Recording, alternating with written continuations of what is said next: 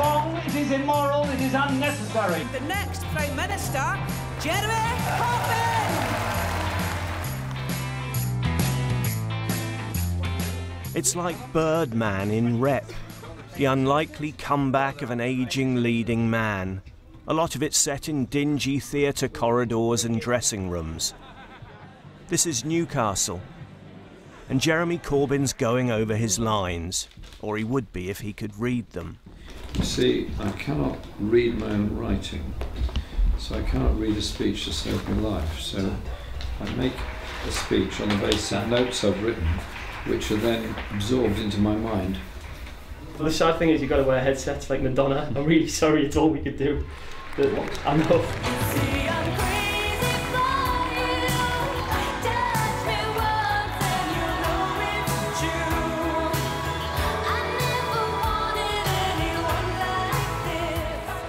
I can tell you there's so many new faces, new people kind of energised and engaged and want to be involved. It's brilliant. It's not, when we put out a call for volunteers, we had to turn people away. We had too many stewards. It's fantastic.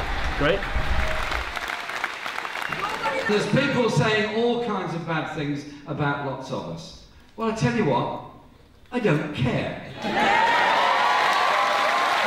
It's been a long day on the campaign trail, but waiting at home for Mr. Corbyn is his ballot paper for the Labour leadership, and it's a good feeling.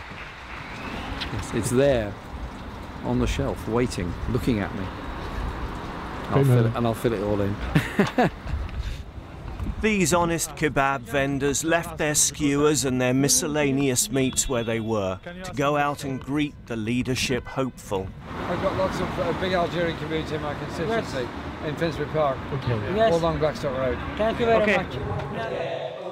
It's Friday, so this must be Plymouth, and Newsnight is ushered into the green room backstage. You can't possibly have imagined that in your mid-60s, although looking very hale, this would happen. You'd be virtually cheered through the streets. It's an interesting experience, but I'm quite used to doing a lot of campaigning and travelling around, but this is obviously of a completely different order. But do you have the stuff to run the country? Can you be ruthless when they come to bring you that awesome responsibility of the nuclear briefcase? You will say, take it away, lads, I don't want it. Well, my position is we have a commitment under the Nuclear Non-Proliferation Treaty to take steps towards disarmament. We haven't fulfilled those obligations. I think we should. I've attended... So you would say, yeah, I'm not going to have the briefcase?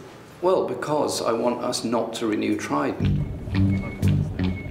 We're now taking part in a high-speed chase, but within the statutory limits, to try and get to Plymouth Station ahead of Jeremy Corbyn.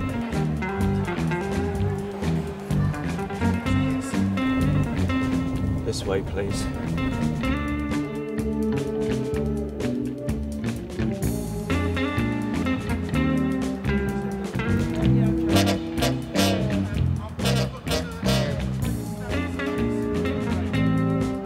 I'm here.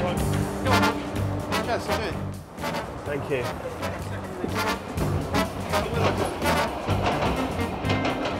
Well, after all that talking, you might have thought Jeremy Corbyn would be ready for a brew.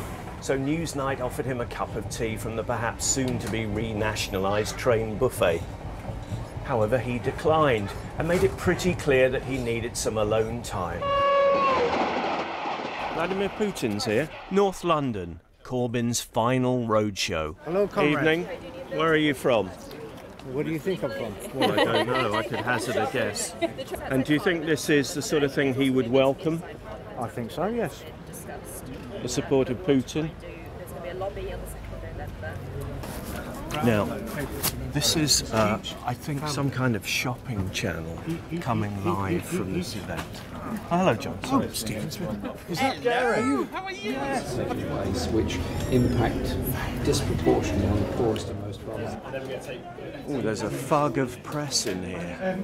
Still enjoying it, Jeremy? Absolutely. This long travail, this odyssey. Really? I'm sorry I couldn't buy you a cup of tea the other day. I would like to have done that. At the end of a long campaign, time for the very real pick-me-up of a vegetarian sandwich before the final event.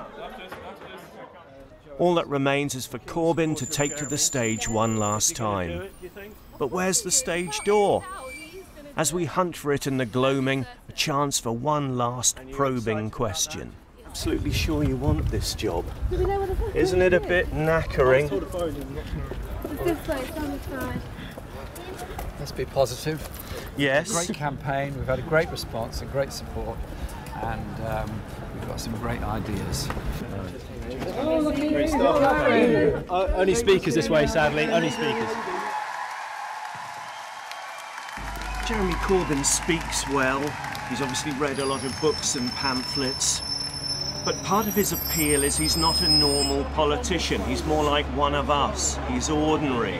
But from tomorrow, his life may never be ordinary again. What will that mean for him and for the rest of us? Night, night.